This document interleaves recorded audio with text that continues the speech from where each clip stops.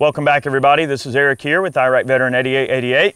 Today, I've got a very special video for you. I've got my friend David here from Caza Y Pesca. Great YouTube channel. If you have not seen his content, you have got to check him out. This man here makes some of the best hunting videos on the internet. They are fantastic. They look like they're filmed by a wildlife photographer. They are amazing. Thanks a lot. Thanks for having me. Dude, so we've got the new 35 cal FX Impact Mark II, and we're gonna be doing some deer hunting. Now, we've already been in the woods a little bit here, and we've had a great experience, and I have been so impressed with this setup. We've got a moderator on it. We've got a really hot valve in this thing, new plenum, so it's making some great power. But the 35 cal is a departure from the normal FX that you might expect to see. I know for a long time, really, we're not wanting to go above a 30 cal. Getting into the 35 is approaching that big bore territory, but you're not losing the accuracy and quality that you come to expect and the precision of an FX product. You're just getting a little bit more power, going from a skirted pellet to more of a solid, getting much better, flatter trajectory, really good accuracy, pushing some serious air, getting good power. We've got this one topped off with an Element Nexus, and this particular scope was designed with input from Ted's Holdover, Matt, all those guys. So we've got some really cool footage that you're going to be seeing in this video. So How do you approach the 35? What have you shot with the 35 other than a deer so far? I will shoot hogs mainly, especially in Florida where I live now.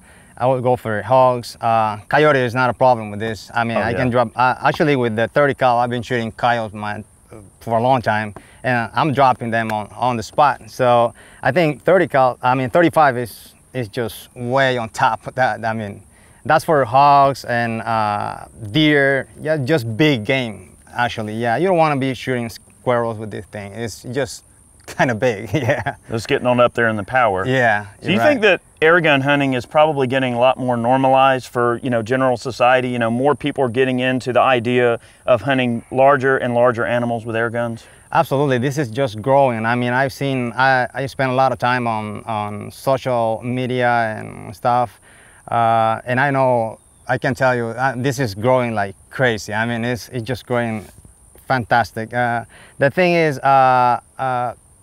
since I'm directing my channel now to air guns mostly, I mean, I would say 80% air guns, a lot of people is going crazy with what I've done with this air gun. So people is kind of looking at different ways for how quiet they are, how accurate, how lightweight they are, because they're very light, and how many shots you can do with one single fill. I mean, it's just too many points you have to look at it. So yeah, people's going crazy with this thing.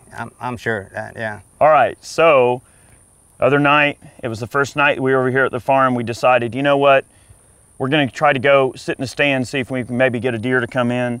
And it's been a great year so far. We've seen a lot of deer movement. The deer are going crazy. They're all over the place. And yes, the bucks are chasing. You're gonna see in a moment here.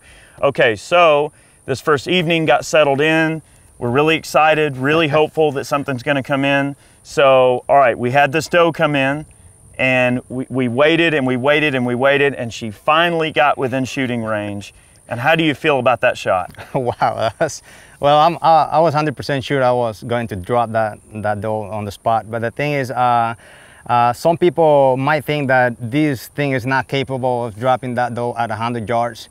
It's just I waited because I really want to make sure to do a humane shot as possible, right? So that was the idea.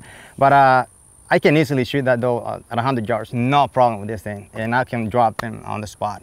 So yeah, I just waited the whole time till she got what, 47 yards? 47 yards. Yeah, 47 yards. Yeah. So that was a very easy shot, and yeah, we got it done. I mean, it couldn't be any perfect. All right, so we're about to see you turn into a cheeseburger. So let's have a look at your shot.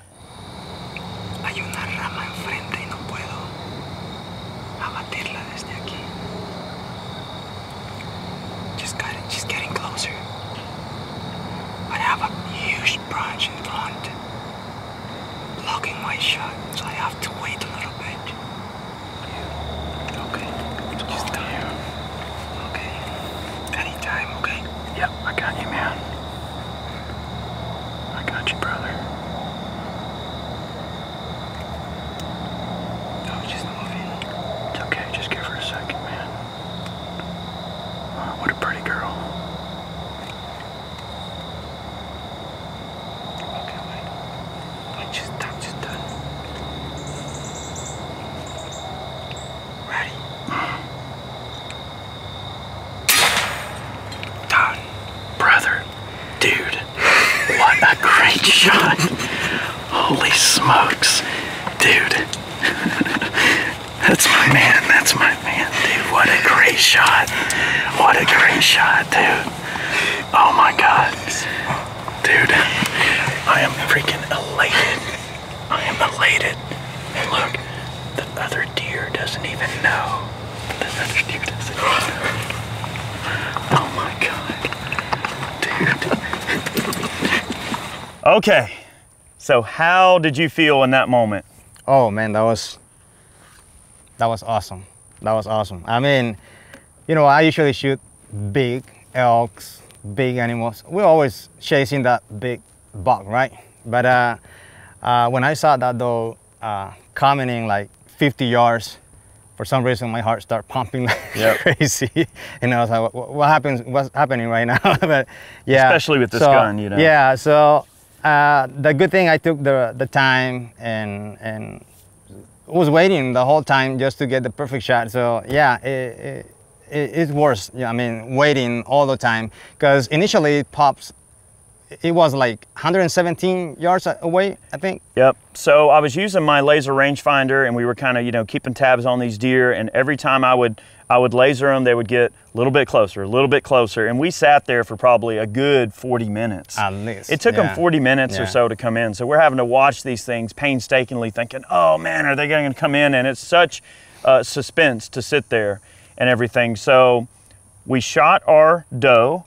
Okay, everything's looking good. She went right down, very humane shot, instant incapacitation. I mean, I was so happy and stoked to see that happen. All right, we had a buck come in. Now, it's not what you're thinking though. Okay, so I want to show you a little bit of what this buck was doing. It's just crazy. So he came in, and it's still kind of early in the year right now, and a lot of people saying, oh, well, the deer aren't chasing this early in the year. It's not cold enough. That really surprised me. The deer are chasing. Okay. Yeah. So what did you think about that? Yeah, it actually surprised me. I was like actually asking you, what?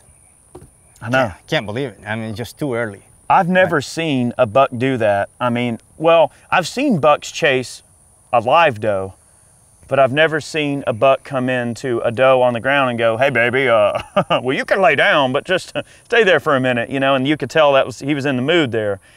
And of course we let that 4-point buck walk. You're right. But before we did, what happened? We yelled at him, remember? Oh yeah, absolutely. Yeah, it was, I mean, he was so concentrated on his thing that all right, so he didn't care about anything. I want to demonstrate to you guys how this buck reacted. All right, so we're gonna go from when we just barely whispered, like first you blew at him, then I whistled, then we started to actually yell at the deer. So check this out. You think we should deliver the bad news?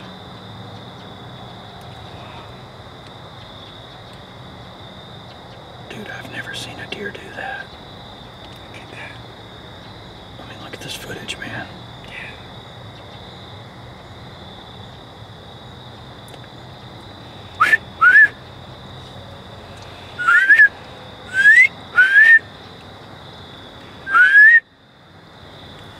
Hey!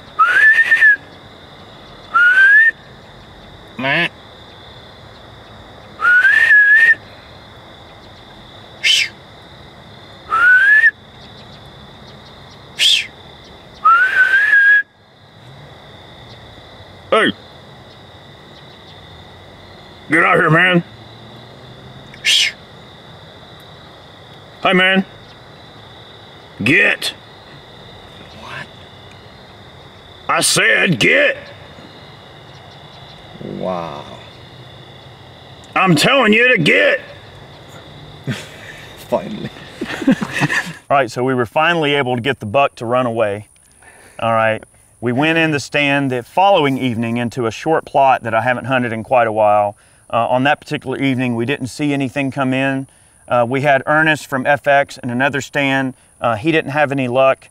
We had Rick from Shooter 1721 on the sewer line down here on the property, and he saw a 12-point buck that he could not get a shot at, and he saw a piebald doe on the property that we've been seeing here for about 3 years. Wow, that's something unique right there. Yeah. She came in about maybe 100, 110 yards away, and he didn't really feel comfortable taking the shot in that particular location. So this evening, David and I are going to go down there, and we've moved our blind to a very strategic location. So how do you feel about the spot we're in tonight? Oh man, I'm like 99.9 sure that we're gonna get it right there. Yeah, because why? Because we're sure now that they're chasing those. Yeah. All right, so the verdict's in. Yeah. So yeah, I think we're gonna get a shot in there. Okay, so. I'm sure. You get a little bit of both in this video this time, all right? So you've got a little bit of something that's already happened, and we don't know what's gonna happen this evening, so we're gonna get in the woods, and we will report back what happens.